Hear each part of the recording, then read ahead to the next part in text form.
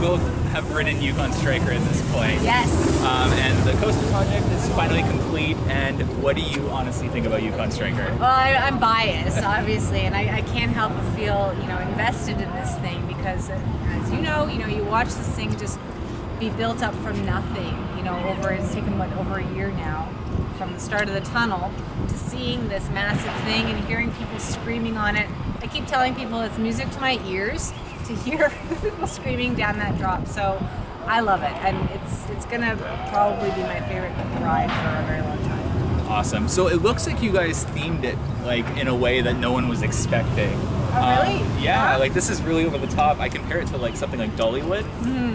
So what was part of that planning in terms of spending that extra big chunk of money on all that theming? Right, well, this is also the launch of Frontier Canada, as you know, and so it wasn't going to be enough for us to just pop up a sign that says Frontier Canada and here you go, right? So we have these new restaurant venues coming, we have the new merch building coming, and obviously the station itself.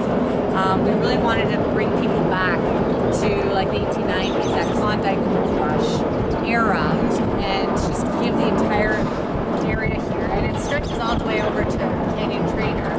Just give all that a feel so people really feel like they're in a different place. And in terms of theming, we see Cedar Fair going back to the basics of Canada's Wonderland. Is that going to continue to move forward, or is that just a 2019 thing? No, this is just the beginning. We really want to get back to our roots in terms of what that original theming was. So as you know, Frontier Canada was one of the first 5 original sections that was supposed to happen in 1981, and it never did. It got shelved. So we're bringing that back now. We've brought back the Grand World Expo of 1890, and in Medieval Fair we also ride behind us. In Medieval Fair, some of the names have been reverted back to their originals. So Wild Beast has its E back on there, Dragonfire with the Y, Canterbury Theatre, which was Wonderland Theatre, and even the Thrill Burger venue there is now going to be King's Feast. So we're slowly changing the clock back, and I think it's safe to say that this is just the beginning. Super exciting. Is there anything else you can tell us that we haven't been able to see in Frontier Canada yet? Yeah. Well, for Frontier Canada, it's going to be the Miners Cafe. There's going to be the mess hall, which is going to be Chinese cuisine.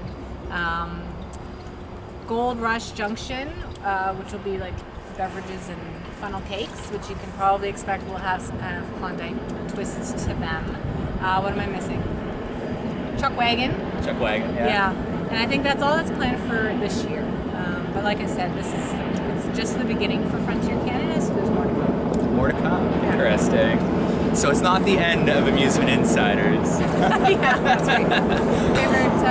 What's your favorite seat to ride? My favorite seat so far is definitely the front row. Yeah. How about you? You know what? It's a toss-up because that front row, you can't beat that thrill of just hanging over that summit and having nothing between you and that tunnel, but just open air and your restraints. But I have to give credit to the back row, probably left side, because you get the acceleration forces and the gravity forces working together and against each other to give that sense of weightlessness. Plus the left side, I think, is the one that gets the outside of all of the inversions, so you get that extra kick. I don't know, you just gotta try all the seats. Yeah, exactly. So it's a tie for me. And then in terms of Cedar Fair, it looks like Cedar Fair is funneling a ton of money into Canada's Wonderland lately. Is there any specific reason that we see Canada's Wonderland getting all these massive investments year after year?